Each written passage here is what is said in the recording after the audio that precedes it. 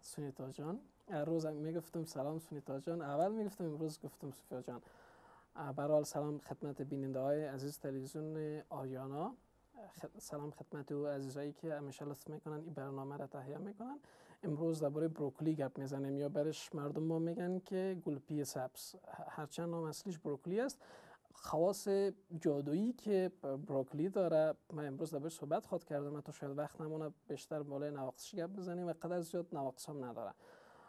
بروکلی یکی از جمله گیاه است که شخصا خودم سخت علاقمندش هستم. اگر شما روزانه، همه ما در کشوری که زندگی میکنیم طبیعی است که با خاکباد، آلودگی و سایر مشکلات آلودگی روبرو هستیم. بروکلی یکی از جمله گیاه است که شما اگر با آلودگی به تماس هستین، اگر شما سیگرت استفاده میکنین، اگر شما سایر دخانیات استفاده میکنین، اگر شما قیلون استفاده میکنین، بروکلی یکی از جمله گیاهایی است که امو آنتی اکسیدان داره که چیز مواد زائد یا رادیکالایی که در بدن ما است و او به گونه بر بدن ما نقص میرسانه، به گونه به بدن ما ضرر میرسانه. بروکلی تمامی از اونها را حتی 90 الی 80-90% از اونها را از بدن ما دور میکنه. بروکلی یکی از جمله گیاه است که اکثریتش آب تشکیل میده. اگر 100 گرم بروکلی را ما در نظر بگیریم، تقریبا چیز حدود 90% از این، یعنی 90 گرم از این مکمل آب است. متبقیش میتونه چیزهای دیگه باشه که امروز بالا صحبت میکنیم که کربوهیدرات داره، پروتئین داره، اما قسم بعض ویتامین های خاندان بی را داره، ویتامین سی داره، ویتامین ای داره که متبقی 10% از این ویتامین ها تشکیل میده. یکی از خوبی های دیگه که بروکلی داره ای است که اقدر زیاد انرژیزا نیست، زیاد برای ما انرژی تولید نمیکنه، با وجود از اینکه احساس سیر برای ما میده. مثلا اگر شما وزن زیاد دارین و میخواین که به وزن ایدئالتون برسین، اگر یا شما فتنس میکنین، وزن برداری میکنین، با هیچ گونه نمیخواین چربی داشته باشین، بروکلی یک آپشن بسیار خوب برای شما است. 90% زیرا که آب تشکیل میده، متبقی از یا قدر انرژی نداره که شما بگیرین. مثلا اگر ما اگر یک کاسه مناسب یا حداقل یک گلاس از بروکلی رو در صحبت کنیم، پخته از این چیز حدود 22 الی 36 گرم کیلوکالری انرژی داره و خام از 56 کیلوکالری که فوق العاده کم است. با وجودی که شما اگر مثلا در وعده‌های غذایی از بروکلی استفاده کردین، با وجودی که شما زیاد نخوردین، احساس سیری هم به شما ایجاد شده و زیاد انرژی هم به دست نآوردین، طبیعی است که به زودترین فرصت به وزن ایدئالتان میرسین در صورتی که ورزش هم کنین. بروکلی یکی از خوبیای دیگه که درباره از گیاه است که باعث میشه که ما در وجود ما یک هورمون است به نام گرلین و این هورمون هورمون است که برای ما احساس سیری، احساس گشنگی میده.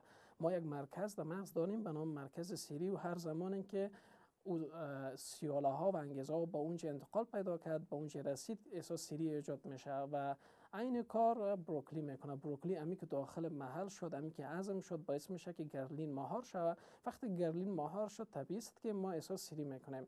شما به زودترین فرصت احساس سیری میکنین، شما باعث میشه که انرژی کمتر بگیرین و در این حال یک مدت زیاد در طول روز از غذاهایی که به گونه قطع یا توتا به طرف شما میآید دور باشین. زیاد اوقات شاید شده باشه که شما وقتی که صبحانه میخورین، بعد از این بازم احساس گشنگی کردین.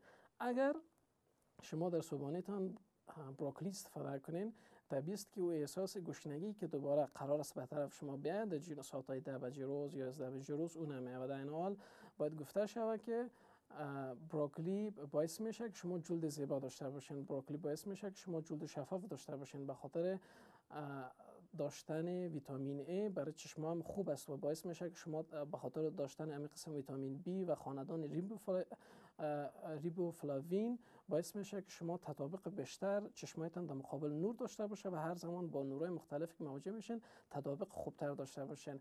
یکی از خاصیت‌های خوب دیگه‌ای که بروکلی داره است که خاصیت ضد آفتاب داره. حتی در بعض مواقع‌ها از کرم‌های ضد آفتاب که شما استفاده میکنین بیشترتر اثر داره.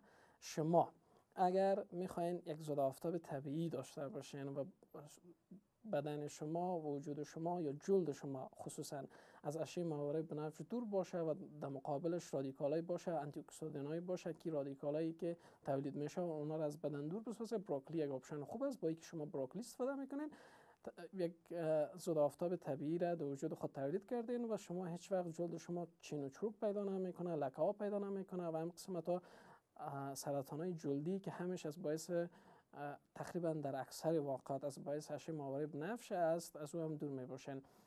وقتی که بحث سرطان میشه، بروکلی مقام اول داره، باعث میشه که شما از زیاد از سرطان ها دور باشین. از جمله مثلا مثال میتیم اچ پایلوری. اچ پایلوری یکی از هرچند هلیکوباکتر پایلوری ما برش میگیم، یکی از او جمله انتانایی است که فوق العاده زیاد است، یعنی چیز حدود 97% تا در وجود ما، در معده ما وجود داره. فقط بعض وقتا اینا عرض تولید میکنن و حتی بعض وقتا اگر تداوی نشه در مدت دوامدار، مثلا 15 الی 20 سال ما را تداوی نکنیم یا به هر حال ازش خبر نباشیم، دفعتا ما به سرطان ها گرفتار خواهد شدیم. طبیعی شما حتما در جریان زندگیتون با کسایی مواجه شدین که دفعتا سرطانشان تشخیص شده و دفعتا گفته شده که شما کم وقت به خاطر زندگی کردن دارین.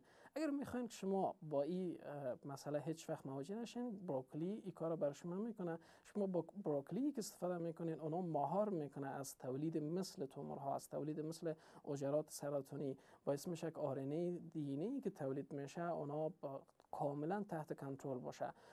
در این حالی که بروکلی باعث میشه که شما به اچ پایلوری گرفتار نشین یا اچ پایلوری بدن شما فعال نشه، به سرطان معده که بعداً به طرف شما می گرفتار نشین، به سرطان جلدی گرفتار نشین، به سرطان سیدی هم کمک میکنه که شما گرفتار نشین.